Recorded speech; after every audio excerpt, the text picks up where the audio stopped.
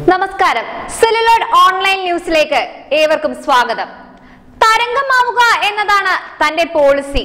അതിപ്പോ എങ്ങനെയായാലും കുഴപ്പമില്ല.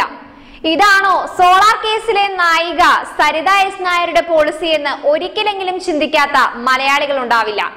ഇപ്പോഴിതാ അടുത്ത തരംഗമാകുവാനുള്ള ഒരുക്കത്തിലാണ് സരിത. ലോക്സഭയിലേക്കുള്ള തന്റെ സ്ഥാനം അമേഠിയിലൂടെ തേടുകയാണ് സരിത ഇപ്പോൾ.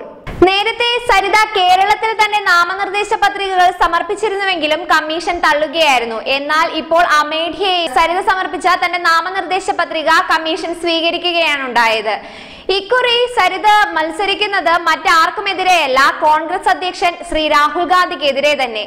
എന്നാൽ അമേഠിയിലെ സ്വതന്ത്ര സ്ഥാനാർത്ഥി നൽകിയിരിക്കുന്ന പരാതിയിന്മേൽ രാഹുലിന്റെ പത്രിക കമ്മീഷൻ സ്വീകരിക്കാതിരുന്നത് കോൺഗ്രസ് വൃത്തങ്ങളെ ഇപ്പോൾ ആശങ്കയിലാക്കിയിരിക്കുകയാണ്. രാഹുലിന്റേത് ബ്രിട്ടീഷ് പൗരത്വമാണെന്നാണ് സ്വതന്ത്ര സ്ഥാനാർത്ഥി കമ്മീഷന് മുൻപാകെ നൽകിയിരിക്കുന്ന പരാതിയിൽ പരാമർശിച്ചിട്ടുള്ളത്.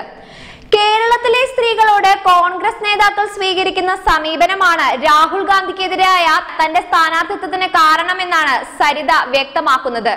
സോളാർ കേസുമായി ബന്ധപ്പെട്ട് 2 കേസുകളിൽ സരിതയുടെ ശിക്ഷ റദ്ദാക്കാത്തതിനാലാണ് പത്രികകൾ കേരളത്തിൽ നിന്ന് തള്ളിയത്. ഇതിന് പിന്നാലെയാണ് സരിത ഇപ്പോൾ അമേഠിയിൽ രാഹുൽ ഗാന്ധിക്കെതിരായി മത്സരിക്കുവാനായി ഒരുങ്ങുന്നത്. കൂടുതൽ വാർത്തകൾക്കായി ഞങ്ങളുടെ ഈ ചാനൽ സബ്സ്ക്രൈബ് ചെയ്യുക, ബെൽ ഐക്കൺ അമർത്തുക. Celluloid online news.